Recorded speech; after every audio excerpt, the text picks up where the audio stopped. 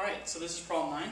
Problem 9 reads, the population of the new settlement is growing at the rate of dp dt, which is pretty much p prime of t, is 50t to the 3 halves minus 40t, where p is the population of the settlement t years after it was founded.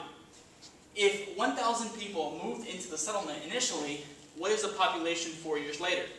So they give us p prime, the rate at which the population is changing, and they give us an initial condition. So let's state the initial condition.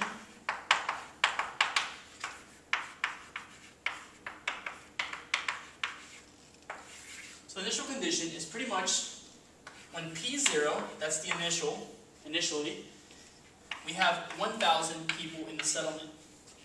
Okay? And we want to find out how many people in the settlement are there after 4 years later. So we want to find P4. P4 is what? How many people? Okay, so with this given information, this P prime, we need to find the function P of x. P of t in this case. To find P of t, we need to take the antiderivative. Okay? So we need to take the antiderivative here. But when we take the antiderivative, we're going to get a constant at the end. But with that constant, we can use this initial condition to find that constant. Okay, so let's go ahead. We have pt, so p prime t. Let's rewrite this. P prime t is 50t to the 3 halves minus 40t. So how do we take the antiderivative of this? Okay, so if we take the antiderivative of this, we're going to get the function pt, and that's exactly what we want. Okay, so if we're to take the antiderivative of, let's just focus on this one. 50 is a constant, so I'll just bring the 50 outside. Now, we want to find a function that if we take the derivative of that function, we'll get t to the 3 halves. However, we know the power rule for antiderivatives. The power rule for antiderivatives, if you have a function x to the n, then the antiderivative is going to be x to the n plus 1 divided by n plus 1. Okay? So that's what we're going to do here. So we're going to do that for t then. So we have t to the 3 halves. That's going to be t to the 3 halves plus 1 divided by 3 halves plus 1 minus 40 is another constant, so let's bring the 40 out. T to the 1, if we apply the rule, we'll get t squared divided by 2. Okay, so far so good. So now we have pt, by the way, plus c, right? Plus that constant, so since we're taking the antiderivative. Let's go ahead and simplify this. This is 5 halves, that's 5 halves. So we have, if we have 5 halves down here, go ahead and multiply the 2 here and the 5 down there. So it's going to be 2 times 50 divided by 5 down here. Yes, 5 down here. And we have t to the 5 halves. Minus 40 divided by 2 is 20, so this is 20 t squared plus c. Okay, let's do a little bit more simplifying. Go ahead and cancel out the 5.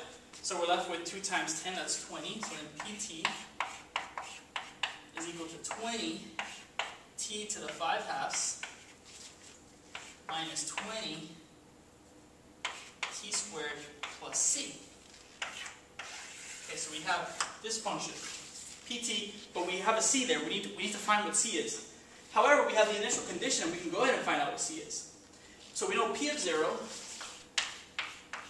p of 0 then is going to be, plug in 0 here, 20 times 0, that's 0, 20 times 0, that's 0, so 0 minus 0 is 0, and then we're just left with c, and then c is 1,000. So now that we have that, I'm going to go ahead to save some space, I'm going to erase the c now, and I'm going to go ahead and plug in 1,000, because that's our c. Alright, so now we have the function pt. Now that we have function pt, we can find out what the population was after 4 years. So now let's find p4. So, let's go to p4 now. Okay? That's going to be, well, we have 20 and 20. Let's factor out the 20 to help us simplify this. And then we have 4, this is the same thing as saying 4 to the 5th. Square root of 4 to the 5th minus 4 squared, and then plus 1,000. Okay, So now we have P4. Okay, that's 20. 4 to the square root of 4 to the 5th, we can take out 2 4s, so that would be 16. And the square root of the last 4 is going to be 2, so 16 times 2 is 32. This would be 32 minus 4 squared is 16 plus 1,000. Okay, then P4. Then P4 is equal to 20. 32 minus 16 is 16 plus 1,000. Then P4, 20 times 16 is 320 plus 1,000. And finally, P4 then is going to be 1,320. Okay, so that is the problem.